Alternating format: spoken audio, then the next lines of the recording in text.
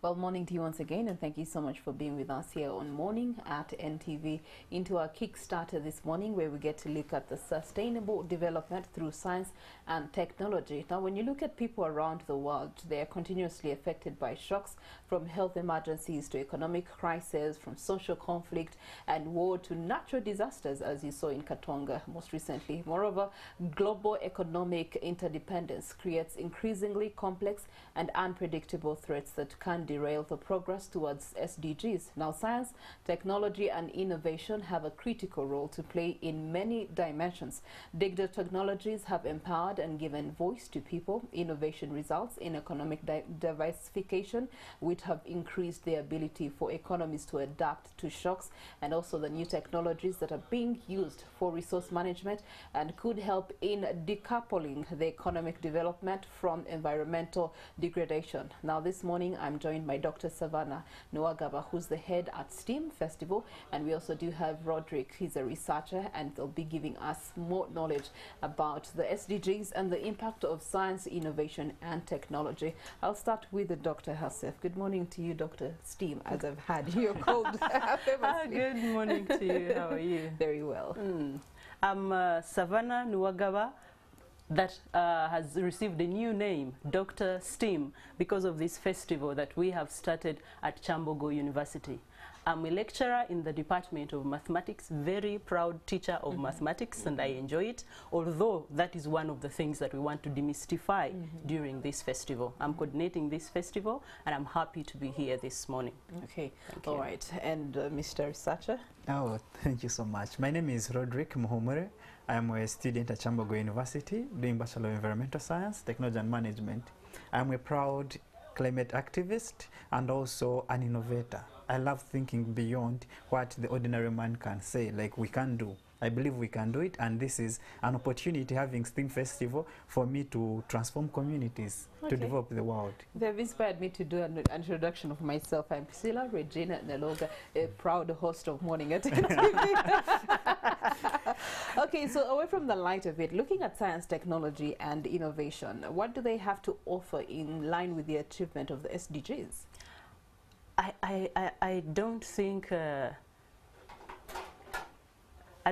that looking at what we went through during COVID-19, I think everybody is aware of what science, technology and innovation can bring on board. And in fact, not just science, technology and innovation, but also thinking about what the social sciences bring on board. Because COVID was able to teach us that there are things that technology can do, but there are things that technology will not be able to do, and you need the human person in there to fix. And I would want to think that this is what Uganda celebrated, because we are a community of people, a community that brings technology and people together. Now, this festival is celebrating what science can bring on board. And unfortunately, we realize that a lot of science has been done that could benefit people, but many people are not aware of this. And the festival is a platform that has been created to bridge this gap, to bring communities to us who create the knowledge, who do these innovations, so that we can see the value in there. And I would not want to cheat for us in terms of what is there. I think I would want to invite everybody to come to the festival and see for themselves what actually technology can do, what science can do, what these innovations can bring on board. Okay, so this is under the assumption that we know what STEAM is about, but we don't. So let's turn to Roderick. Yes. What is STEAM and what is its purpose and mandate? All right, like STEAM, that one is an, can I say, Acronym. an acronym for science, technology, engineering, arts, mathematics. Previously, the first edition of STEAM, we had chosen A to represent agriculture, but later we realized that the world needs hexagonal, let's say, academic world, whereby we have arts and also sciences, and agriculture lies under sciences. So we decided to directly bring the arts students on board, because if you're talking of innovations, let's look at this amazing art piece, the table here. It's developed by people in the arts sector, not just the scientists. Yes, I would try to measure these things, the dimensions, but the design and everything, interior design and all that, it is from the arts. So these people are key in what we innovate. And even you may come up with maybe, let's say, building, but these people have a great role they play. So we have to bring them on board. So that is what STEAM is all about. And under the theme, we are trying to demystify science, technology, and innovation for community transformation. What is to demystify? That is the first question. We are trying to speak out the scientific language or the innovative mind in a way that the community can be able to embrace and acknowledge. Most cases, we come up with solutions or ideas for people, but the people do not own them. These ideas... And also you come up with them for yourselves because you're innovators. You want to create something, but it's not directly relational to the communities that you want to serve. Yes, thank you so much. Now in STEAM, actually, this is, I can say, the best opportunity we have got in the, can I say in the country, yeah, and the whole world, to enable the young brains to be able to come up with innovations that are not just for them, but also for the community. One, we do trainings. So these trainings first go on ground. We teach people how to be able to communicate to the societies, so that when I'm developing my own prototype, it is talking to the community. And I engage with the people, I get feedback, and then I am able to shape the development or the solution I've brought for the problems of people, and they will truly embrace it. Okay, all right. Doctor, science, technology, and innovation have actually had a historical impact to what we call solving solutions. I mean, problems in society, as he has mentioned. We've looked at the increased modernity and consumption of it over time.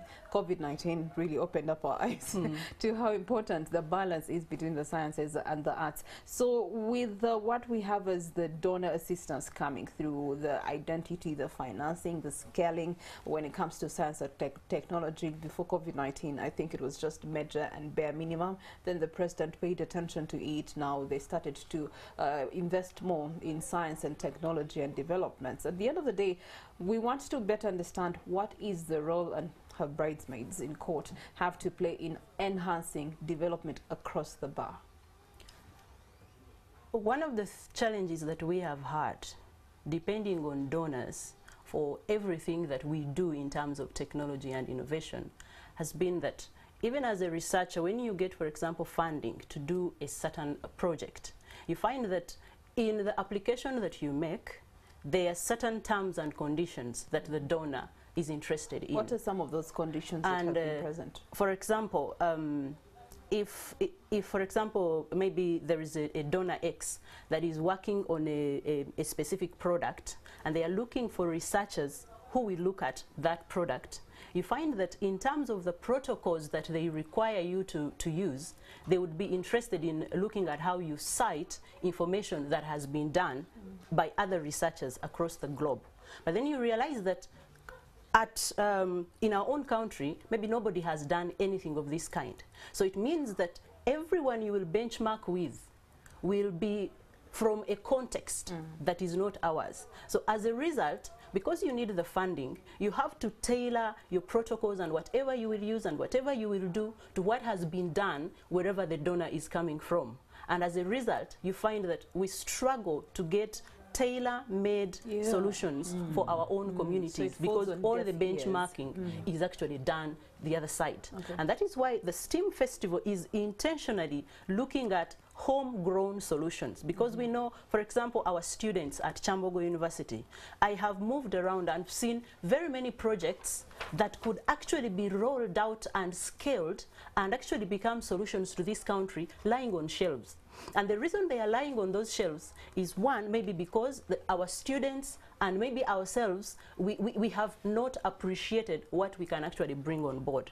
Two, maybe because of the funding, as we have talked about. Three, maybe we don't know how to actually bring these to our communities and have them be appreciated. Because we have also seen some, for example, solutions that are homegrown, but people fail to appreciate them because we are used to getting things from the outside world. Must have the endorsement of the white man. Exactly. So the STEAM Festival is there to actually expose the Ugandans, the young Ugandans, the next generation of scientists, that we can actually grow our own innovations that can solve our own problems, and they will be well contextualized. And in fact, maybe some of the solutions that have been appreciated sometimes have remained appreciated among the communities that have gone to school. But what about those who have not gone to school, or those who have stopped somewhere and do not understand the scientific language, the research language that we use in institutions of learning? So that is why the STEAM Festival comes, to actually demystify. When we talk about demystifying, we want to run away from the big terminologies that we use in our research fields and bring it to simple English. If you can interpret your research in Uganda. I thought, doctors, you pride in that big language. Is that you, Now, you know, unfortunately, unfortunately, many of us do. I am glad to say that I don't. In fact, I'm a mathematician, as I've said before. Yeah. I tell people that mathematics that does not relate to my students' everyday lives is not worth teaching.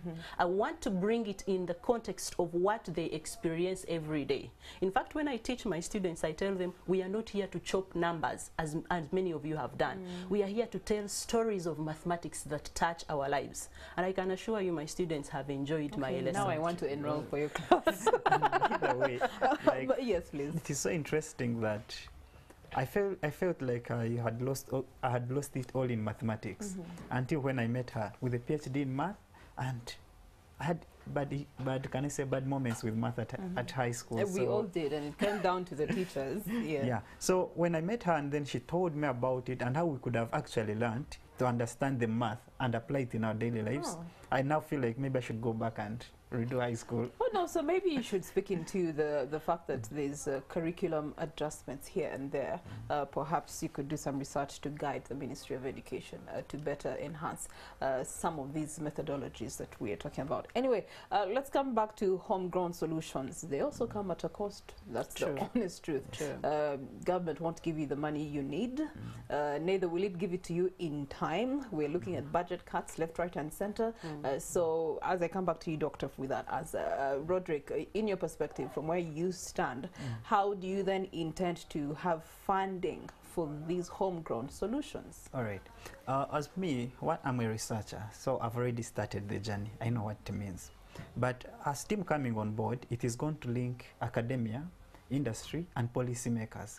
Why is government not giving people money in time? That is where the question of policy comes in. Yes, it is very hard for us to develop these solutions, but I believe if at all we do enough education through STEAM Festival, people are going to be able to get these innovations that need low cost. Like, how could we be able to appreciate a technology that is not necessarily a multi-million project, but rather a small project that directly bring solutions to the communities that we have. One thing I will tell you that I've experienced is in most cases you find the projects we are having or we are developing are not indigenous. They are not targeting the local man. And even though they were targeting the local man, you find we do a lot of benchmarking, as she was saying, abroad. But the only way to get the funding we need in time is through now getting the researchers, that's the academia, the industries, and also the corporate companies, and also the government. That's why if at all we all come to the same table and we speak, trust me, everything will develop. One, we are the one people are saying, like, let's buy Uganda, build Uganda. How are we going to do it when we are not actually giving money to these people? Yes, budget cuts are there, and we acknowledge them, but where are we prioritizing, and why are these budget cuts coming on board? It's because we are not investing in our own local capacity, and we are being forced to expend much on buying imports, like on importing, instead of rather developing our local capacity to export. Because if we develop our local innovations and we start exporting them, trust me, all budgets will have to again go back to the level. So I believe that the policies that we have in Uganda currently are the problem, but STEAM comes to engage the policy makers.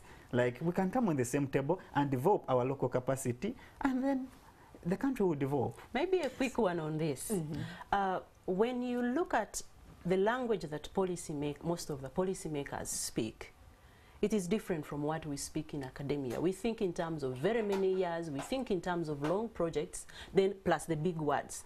Now, the STEAM Festival comes to actually make sure that that gap is bridged. One, if I am, for example, an MP, and you want to bring a solution to my community, My interest is in how quickly can this solution reach my people so that I am re-elected in the next elections. So the problem with us as researchers, we want to speak in terms of 10 years and then we speak of uncertainties. I mean, it's the structure that you've been given. It's and that is why it must You're change. also following a prototype. And that is why copy and paste and that is what we need to unlearn. And the STEAM Festival has come to actually train our researchers to unlearn these. So as he talked about, part of what we are doing is training researchers in science communication. But then if you're going to train researchers, then that means that you're going to undo a lot of things that we have been adopted to, I guess, because of colonization of the education system. That is very true. And localize it for Ugandans. Now, speaking of localization, let's go back to localizing funding. I mean, even the corporate companies will have budgets, by the way, and it will have to be their interest. How where much? Do they benefit? Where do they benefit from? Exactly. So, if we are to, you know, do away with the corporate companies and government, how do we localize funding further? I want to believe that maybe one of the challenges that we have had is that when you're running a project or when you're working on a solution, we want to think about the solution as a whole. But these solutions can actually be phased according to how much we can afford. Because when we want to start a $1 billion project or solution, in our local context, we know that we will not be able to get that money unless we have an external hand helping. And even if you get the money externally, it still comes in phases either way. It still comes in phases. So learning to phase these projects and having the bigger picture, and you know that we can start with this and it will be able to deal with this. Next, maybe after 5 years, we can add this portion and now the solution will be bigger and will cater for A, B, and C. And then later we add another portion, and then we are able to solve the whole thing in totality. Okay. Well, the president wants young people to be independent of this disease of dependence. Actually, that's why I want to further supplement on what she's saying. You realize that for a country to develop, one thing we need to first unlearn the things that we have been colonized with. And that's where the concept of patriotism comes in. And also, how do we be able to allocate priorities? That's what I was talking about. Yes, institutions are there, research, academia, everything, and all the systems are in place, running smoothly. But the challenge is, where do we allocate the little resources that we get? We can get the money, and then we can put it into our allowances and what? But what if we reduce our allowances? Now that's where the question of patriotism comes in. And then we allocate it to research. We can forego eating today and then we celebrate tomorrow. Have you heard the saying of your money is our money, my money is my money? It applies to politics. That one. Don't touch their money. But anyway, speaking of the politicking in all of this, he talked about policies and he said policies are the problem, but yet I'm meant to believe that the policies were implemented to solve a certain problem at time X. So how then do they become a problem, Doctor? I think if I heard very well, the policies may not necessarily be a problem, but if policies are not evidence-based, then they become a problem. Because we could wake up and claim that something is not right in this room. But unless you have done research to confirm that this is actually a problem, whatever you will be doing as a solution, or even if you put a policy in place as a solution, it will be based on a few individuals' experiences, and that should not always create a policy. Now, this is why the festival comes on board, to bring the policymakers and the researchers together, so that when we have anything that we want to make a policy about, we first do the background check, we do the research, so that we make evidence-based decisions and policies for the betterment of this country. So what evidence-based solutions have come out of the previous editions, Roderick? The previous editions, we had students exhibit several innovations. One, it was an incubator, like a mobile incubator. This was a student of the university using his own resources to develop a simple prototype, whereby it was targeting mothers in local communities. Like, let's say, in most cases, they give birth to maybe premature. Yes. And then they have to apply the whole system of just keeping them warm in a certain corner. And the present or existing solutions are very expensive and are found in most urban areas. Now, this one was mobile and was working on battery. And very cost effective. But now, where is it now? At least we are trying to harmonize. We see if the that's why I was talking about the industries and government. If they can come on board and develop such solutions, you find they actually solve the healthy problems that we are having. How many people are dying? That is infant mortality rate, basing on the lack of incubators into our societies. But you see, the question then begs, do we have the industries that can then support the science technology development that we're talking about? True, the industries are there, but that's why you can say, yes, they are there, but the problem is that we researchers sometimes, we tend to avoid them on the questions of copyright something. Yes. And wanting 100% of their research. And that is why this festival has something on, part of what we'll be discussing in the second sub-theme that talks about sustainable dialogues between policy, research and industry, is to look at the IP issues, intellectual property issues. Are they the ones that have actually restricted this relationship? Are they the ones that have kept all our innovations on the shelves? So that is part of what we'll be discussing during the festival. Okay. Maybe something about the industries that are in this place. We have Uganda Research Institute, URI. And URI, I want to believe it has the most sophisticated machines on this continent for actually developing prototypes.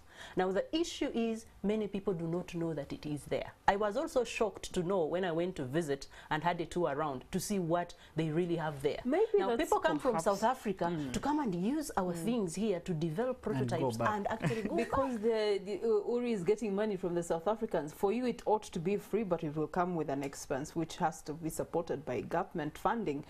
Whereas the South Africans, it's a private arrangement for which they can pay for and afford. So those dynamics we also have to understand that they do exist in you know, weakening the arm of science and technology and innovation.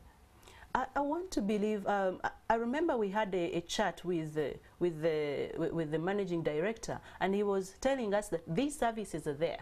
You can actually come and you apply for some kind of fellowship to actually go in there and incubate. And it is not as expensive as we think. I think what we read around sometimes discourages us from trying. But actually, if you went there, you would find that the environment is different and it is not as expensive as one would think. And in fact, if we really would want to develop these local solutions, why not actually try these initial basic investments for the sake of the future that we are looking for? When you had that interaction with the Research Institute, did they give you the challenges they face in actually having some of these things availed to researchers like Roderick? Yes, of course, some of the challenges is that in Uganda, many people want to remain babies forever. So when some of these young incubators get in there, and they start producing very viable products for the market, they do not want to leave. And that has been one of the challenges. So, and when they don't leave, then they fail to create space for others to come in. But of course, as a parent, he also expresses the fact that you cannot just send away someone who has just started incubating a baby and has started celebrating. So those are some of the challenges. And of course, the maintenance of this machinery and all of that. But I think if we could embrace this and actually know that it is there, this could be a great deal for this country. Okay. All right. Roderick, we definitely are going to be taking a break, but when we return, we'll be looking into citizen science and the impact of that on society today. Do stay with us.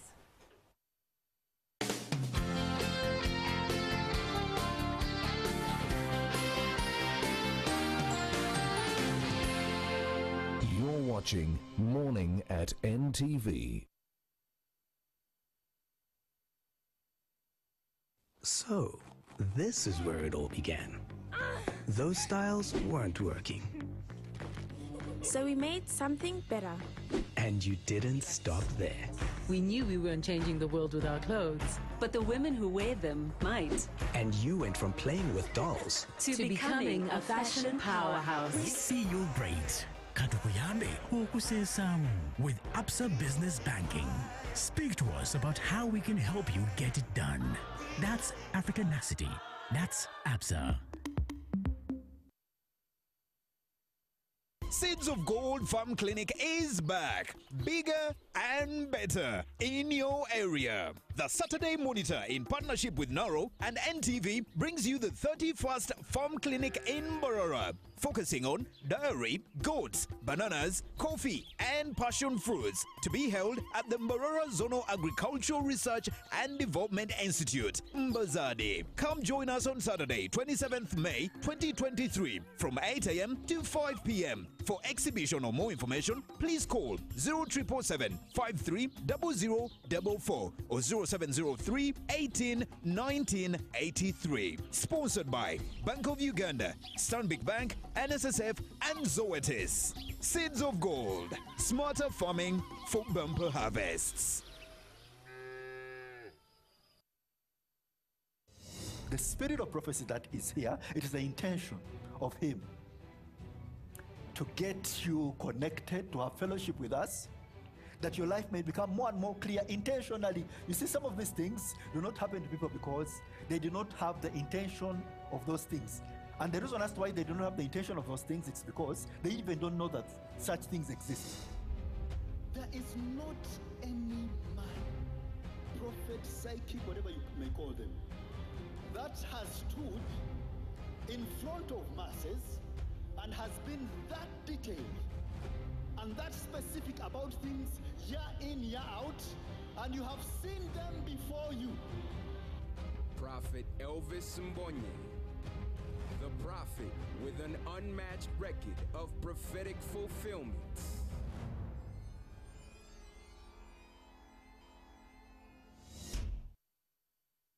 On the next episode is brought to you by Rock Boom. Feel the positive energy. On the next episode, I can't keep lying to myself. I can't let you keep lying to yourself. Lying? What are you talking about, Louis? About this craziness. The craziness that we're dating. I swear, I wish I could, but I can't. I can't, Mikhail. We just really want you to be happy. Oh, my babies. You two really are special.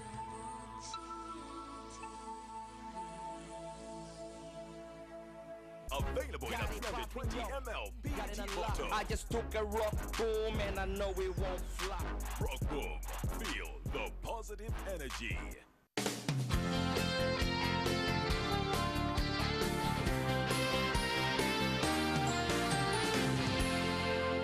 you're watching Morning at NTV. Insightful and inspiring discussions here looking at science, technology and innovation and how they can actually help in achieving SDGs. Now, talking to Dr. Savannah, also known as Dr. STEAM, we've had STEAM. We are not seeing the STEAM, so help us understand STEAM and what exactly STEAM is going to be doing. Now, during this STEAM festival, science, technology, engineering, arts and mathematics. I thought we were going to sit in the sauna somewhere and just steam. Yeah, even that will be there. We will be steaming, right? In fact. But of course, that will be seen at different stalls of different exhibitors. We will be having exhibitions from different faculties within Chambogo University. We also have stalls for our alumni. We want people to know that when our students leave Chambogo University, wherever they go, they have developed skills for community service, and they're actually doing that. So we'll also have stalls where they're exhibiting what they are doing. We are also creating space for small and medium enterprises, industries that are interested in exhibiting with us. Please get in touch with us, because this is an opportunity for us to dialogue. Any industries, because we are demystifying everything around science, technology and innovation, and I believe any industry can figure out where they fit. And we want to tell these stories and share these stories and be able to see how we can collaborate to make Uganda a better place for us. We will also have panel discussions where we'll be discussing topical issues. We have 3 sub-themes this year. One is around environment. I mean, recently we had something about having dustbins in our cars, and many people have rejected that. Why? They do not understand the relevance of this. And this is why we have this sub-theme. We want all of us to see what there is for each one of us in actually protecting our environment. The other sub-theme, as we talked before, is around sustainable dialogues, beginning those sustainable dialogues between the three big bodies of any country: policies, industry, and the universities, the researchers. And finally, Ugandans are aware of the new lower secondary school curriculum. And I know many of us are interested in seeing our children come with 90s and all of this. And this curriculum is saying you are either basic, moderate, or excellent. So you have 1, 2, or 3. And many of us have rejected it. But maybe we need to demystify this curriculum for people to appreciate what there is for us in Uganda. Is it really what we need? And that is why our third sub-theme is looking at strategizing for equitable and innovative education. Of course, we can never talk about education without equity. We want to see where the girl child sits. We want to see where persons living with disabilities sit in this new curriculum, in this innovative education that we are talking about. So come one, come all. Do not miss. Come and see innovation in action. Well, that would be an interesting panel discussion, because most recently the Directorate of Industrial Training has been halted just to reassess things with the lower secondary curriculum. So when is STEAM happening? Target participants, and are we paying? Oh, thank you so much. One, there's nothing like paying. This STEAM festival is organized by Chambogo University, and it is to develop the country, because our motto goes knowledge and skills for service. Now this is time whereby we are giving service to the community. It will be on the 24th of May up to the 26th of May. So those are 3 days of exhibitions, 3 days of gaining knowledge. And also we're going to have a pre-STEAM conference on the 23rd of May. Please, if you can spare time, please make it there. And also, students out there, are you in high school? Please, we know it is going to be in holiday, so you can come and be inspired. Not on the course or maybe combination that you're doing, but just come with yourself, because you are a resource. You as an individual are a resource, and come and see what people have done, so that you can benchmark and be able to realize, and you realize your capacity. You know, like, okay, it's not just about paperwork, it's about what can I do. We are living in a gig economy whereby your ability, someone will call you, be like, hey, Miss Priscilla, I know you do this, come and help me here. Yes, you have a job, but there are gigs that we do. So this can be your gig. Please make sure you come, and students, also researchers, people, also professionals, and even you, I'm inviting you, please be I'll there. come to moderate. All right. Yeah. I've already gotten my gig.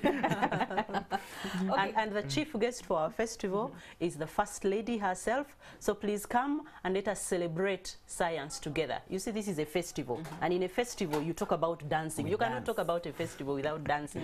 In fact, if there was time, we could have danced for you about the STEAM festival, because we even have a STEAM dance, a STEAM song. So please come, let's dance and celebrate science together. Okay. All right. Also, in closing, you did mention something about environment and conservation. How does science, technology, and innovation actually blend into environmental conservation?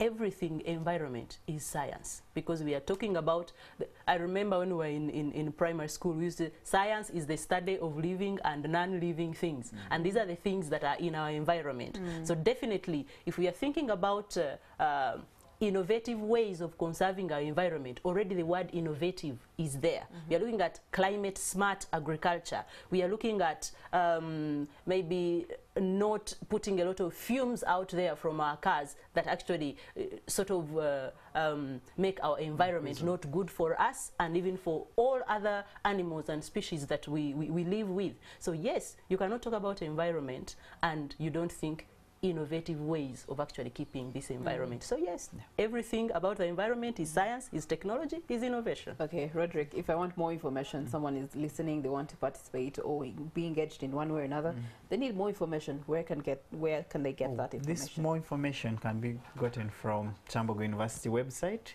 or the Chambogo University contacts. You can also reach out to Dr. Savannah or I'm on social media, Roderick Muhumure, Twitter, Facebook, Instagram, everywhere. Me, I can do that, but you may not be. And I will be very glad even to give out my phone number, because I will be happy to guide in case any of you have questions.